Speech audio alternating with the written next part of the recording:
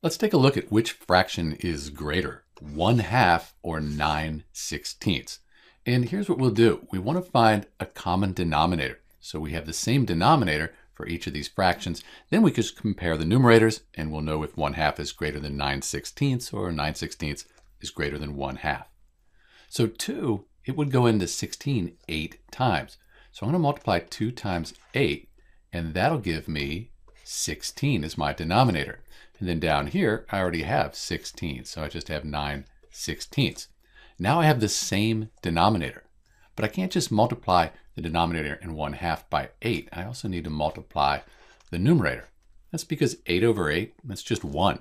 We're multiplying 1/2 by 1. We don't change the value, just the way it's represented. 1 times 8 is 8, and 8/16, that's the same as 1/2. It has the same value. So let's see.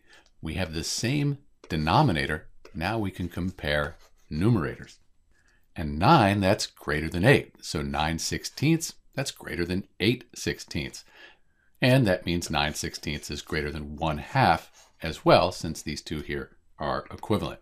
So in answer to our question, the fraction 9/16 is greater than 1/2. This is Dr. B. Thanks for watching.